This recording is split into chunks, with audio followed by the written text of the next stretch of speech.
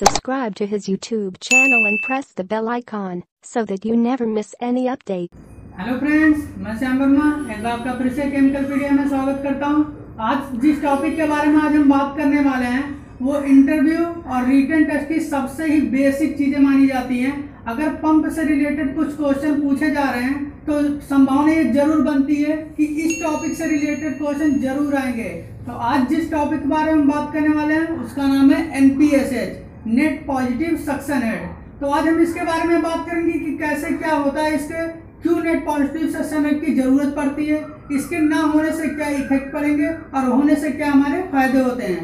आपने NPSH तो बहुत जगह पढ़ा होगा, लेकिन NPSH इस तरीके से मैं आपको बताऊंगा। जो लोग डरते हैं कि NPSH क्या है, समझ में नहीं आता कैसे क्या घटाते हैं, क्या जोड़ते हैं, किस तरह से प्रेशर वेरी करता है, तो आज आपको डरने की बिल्कुल जरूरत नहीं है। अगर ये आप वीडियो एग्जाम से 5 मिनट पहले भी पढ़ते हैं तो भी आपके कॉन्सेप्ट क्लियर हो जाएंगे। तो आप वीडियो के लास्ट तक बने रहिएगा और चलिए देखते हैं कि NPSH क्या है। तो बेसिकली जो आपको फिगर दिया है ये तो हमने पिछले वीडियो में पंप के बारे में आपको वीडियो बना रखा है। अगर आपने पहले सेंट्रीफ्यूगल पंप के बारे में नहीं पढ़ा है तो मैं लिंक डिस्क्रिप्शन में दे दूंगा, आप उसको पहले पढ़ें, जिससे आपको पता चलेगा कि पंप के क्या पार्ट्स होते हैं, किस प्रिंसिपल पे वर्क करता है, कैसे उसके फिनोमिना की वर्क कैसे करता है, वो आप जानेंगे। फिर आप जब इसको पढ़ेंगे तो समझ में आएगा कि सेंट्रीफ्यूगल पंप ये ऐसा होता है, इसमें NPSH क्या होते हैं। ठीक है, तो NPSH जाने से पहले हमें दो चीजें बिल्कुल पहले क्लियर होनी चाहिए। पहला नंबर क्या, वो हमारा होता है वेपर प्रेशर, जो आपको बिल्कुल क्लियर होना चाहिए। और दूसरा पॉइंट जो होती है वो हमारी कैविटेशन। अगर पंप से रिलेटेड क्वेश्चन पूछे जा रहे हैं इंटरव्यू में तो कैविटेशन जरूर ही पूछे जाएंगे आपसे, ये आप ध्यान में रख के चलिए कैविटेशन। तो हमने वेपर प्रेशर की भी वीडियो पहले बना रखी है, लेकिन फिर भी मैं आपको जल्दी से वेपर प्रेशर की एक बार रिवीजन करा देता हूँ।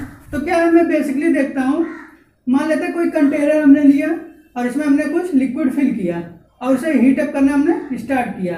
तो क्या होता है, जब हम इसको हीटअप करेंगे तो क्या होगा, इसकी वेपर्स फॉर्म होगी। अगर हम मान लेते हैं ये क्लोज कंटेनर है, चलिए आपको समझने के लिए क्लोज कंटेनर है और थोड़ा सा स्पेस बचा हुआ है यहाँ पर, तो क्या होगा, जब इसको हम हीटअप करेंगे तो इसकी कुछ वेपर्स बनेंगी और वो वेपर्स कहाँ आ जाएंगे, ये टॉप पे हमारी इकट्ठी हो जाएंगी। तो क्या होता है, इस लिक्विड की वेपर द्वारा इस लिक्विड के सरफेस पे जो परपेंडिकुलर फोर्स अप्लाई होते हैं या प्रेशर अप्लाई होते हैं हमारे, उसे बोलते हैं वेपर प्रेशर।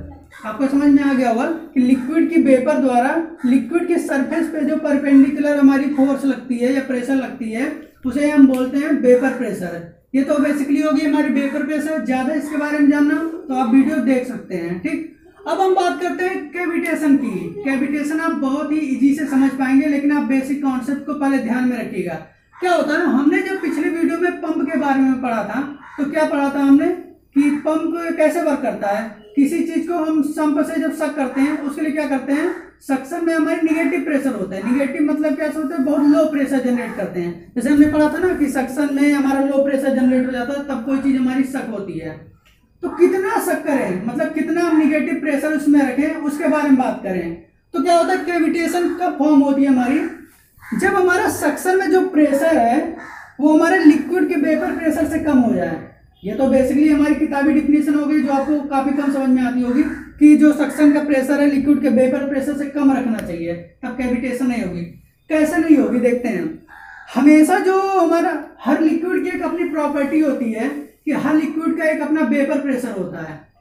जब हम उस प्रेशर से कम प्रेशर अप्लाई करते हैं तो वो लिक्विड क्या होता है, बबल्स फॉर्म करने लगता है, मतलब उसकी बॉइलिंग होने लगती है।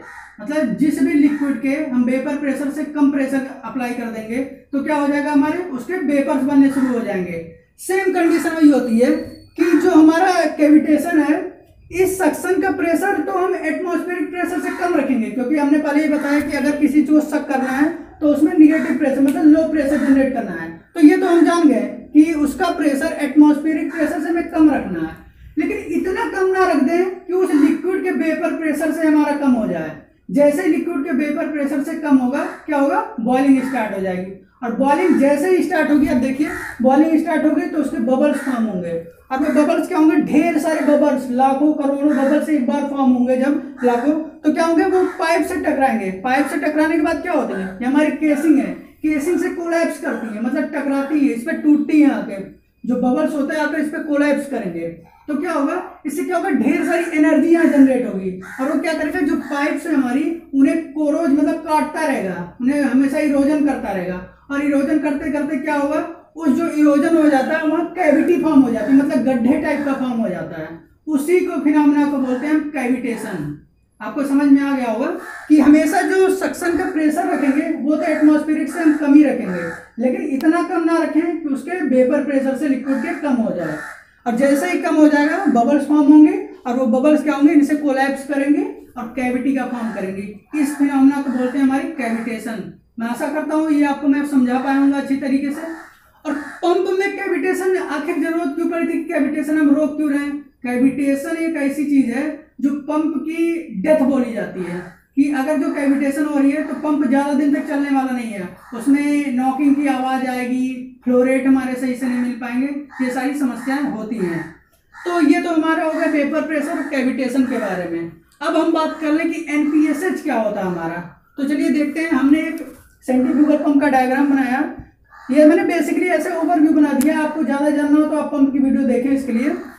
तो ये जो हमारी लाइन है वो हमारी सक्शन लाइन है, ये हमारी संप जहाँ से हमें लिक्विड को सक करना है, ठीक। ये हमारी केसिंग है और ये हमारा इम्पेलर है जो अंदर मूव करेगा, और ये हमारी केसिंग और ये आई इसका दिया हुआ, ये हमारी क्या है, डिलीवरी पाइप, ठीक। इसमें तो कोई डाउट नहीं होगा कि आपको क्या नहीं पता चला। अब हम कुछ पॉइंट इसमें मानते हैं, क्या है, सक्शन लाइन से जो हमारा है सक्शन लेवल है और हमारी जो आई है, आई के पॉइंट से केंद्र से जितनी दूरी होती है, हाइट होती है, उसे क्या बोलते हैं, सक्शन हाइट, ठीक ना। सक्शन हेड भी बोल सकते हैं आप, हाइट को हेड बोलते हैं। तो क्या होता है, इसे बोलते हैं सक्शन हेड। यहाँ लिख देता हूँ सक्शन हेड, ठीक। इसमें कोई आपको डाउट नहीं होगा। और सक्शन आई से डिलीवरी लाइन तक क्या होगा हमारा, डिलीवरी हेड। उसको अभी जरूरत नहीं है इसलिए आपको यहाँ बताता हूँ मैं। अब डेरिवेशन के लिए क्या माने, संप लाइन जो हमारा है, संप लेवल है, उसको मान लेते हैं 0.1, ठीक। और जो हमारी आई है उसके सेंटर पे मान लेते हैं 0.2, ठीक है ना। ये हमारे दो हमने पॉइंट माना।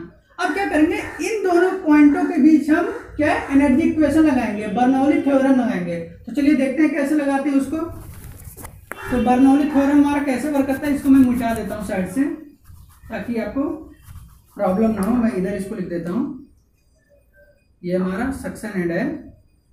चलिए हम इसको अप्लाई करते हैं कि कैसे बर्नौली थ्योरम हमारी अप्लाई होगी। अप्लाई बर्नौली थ्योरम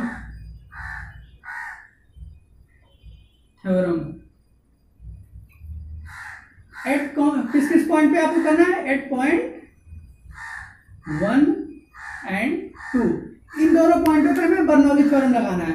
तो क्या करना है, बर्नौली थ्योरम मैंने पहले भी वीडियो बना चुका है बर्नौली थ्योरम की, कि कैसे डेरिवेशन करते हैं, कैसे वर्क है, आप वहां देख सकते हैं। तो जो बेसिकली उसका क्या होता है, पॉइंट 1 पे क्या होगा, P1 upon rho ji plus V1 square upon 2G plus Z1 equal to, क्योंकि हम पॉइंट 1 के लिए ले रहे हैं इसलिए हम 1 यहाँ लगाते जा रहे हैं, ठीक। अब दूसरे पॉइंट के लेंगे P2 अपॉन रो जी plus V2 square upon 2G plus Z2 plus कुछ लॉसेज होते हैं उन्हें हम लिख लेते हैं H लॉस, अभी लिख लेते हैं।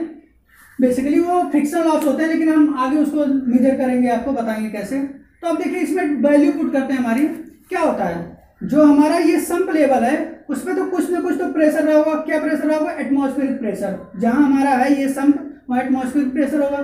तो क्या होगा, P1 अपॉन रो जी, ठीक। इसे क्या लिख सकते हैं, एटमॉस्फेरिक, ठीक। एटमॉस्फेरिक लिख दिए प्लस V1 मतलब वेलोसिटी। जब हमारी ये संप में कोई चीज स्थिर है, लिक्विड हमारा रखा हुआ है, मान लेते हैं कोई वैसल था लिक्विड रखा, तो कोई तो वेलोसिटी रही नहीं होगी, वो स्टैटिक कंडीशन में रही होगी। तो क्या होगा, उसका वेलोसिटी 0, ठीक। अब क्या बोलते हैं, हाइट। जब ये रखा हुआ है यहाँ पर स्टैटिक कंडीशन में, तो इसकी कोई तो हाइट अभी हो नहीं सकती, इसलिए क्या होगी, इसकी हाइट 0। अब बात करते हैं सक्शन की, बात करते हैं जो हमारी जा रही है।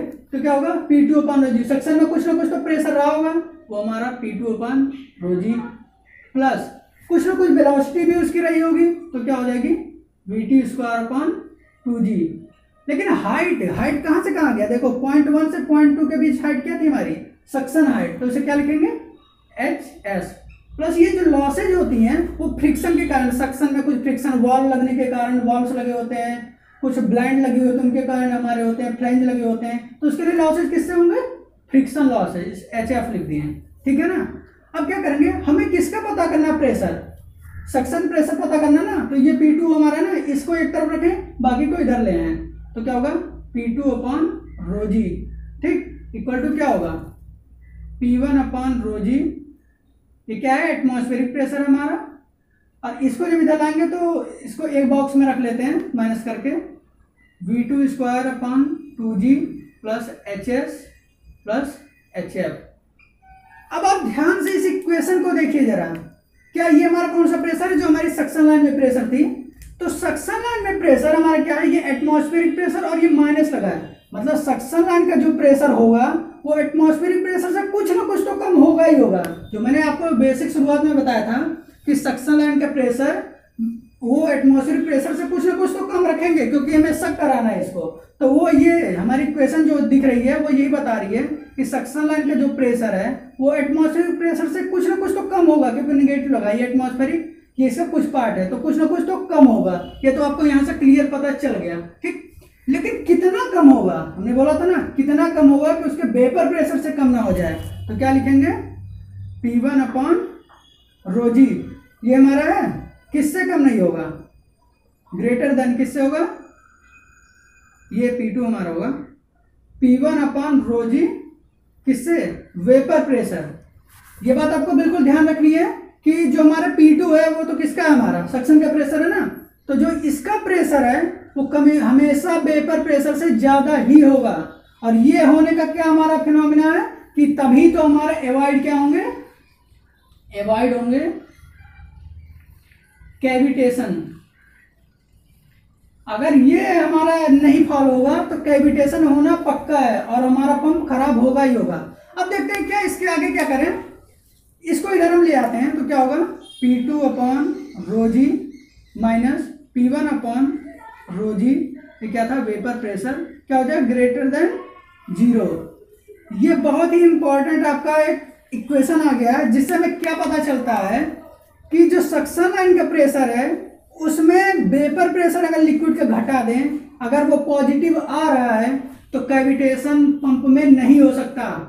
अगर सक्शन लाइन का प्रेशर से एटमॉस्फेरिक प्रेशर, ये जो वेपर प्रेशर थी लिक्विड की, उसको घटा दें और वो पॉजिटिव आता है तो कैविटेशन होने का कोई चांस नहीं बनता। लेकिन अगर जो यही हमारा निगेटिव आ जाता है, निगेटिव आ जाता तो 100% ये श्योरिटी है कि पंप में कैविटेशन तो होंगे ही होंगे और पंप बहुत जल्द ही खराब होंगे।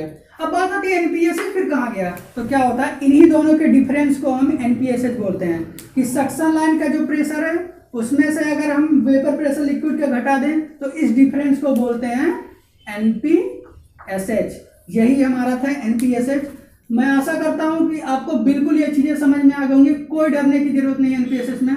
अगर इंटरव्यू में आपसे पूछा जाता है कि NPSH क्या है तो आप बिल्कुल ब्रीफ में ऐसे उन्हें समझाएं ताकि उन्हें बिल्कुल अच्छे से समझ में आ जाए। तो मैं आशा करता हूं कि इस वीडियो में आपको सब कुछ समझ में आ गया होगा। इस वीडियो में बस इतना ही। अगर वीडियो पसंद आई हो तो लाइक जरूर करें। और हाँ, इंस्टाग्राम और फेसबुक पे हमारी डेली क्विज कंपटीशन चल रही है। अगर आप अभी ने फॉलो चैनल नहीं किया केमिकल पीडिया तो आप जरूर करें ताकि आपका डेली इंटरव्यू से रिलेटेड क्वेश्चन सॉल्व हो सकें। Thank you.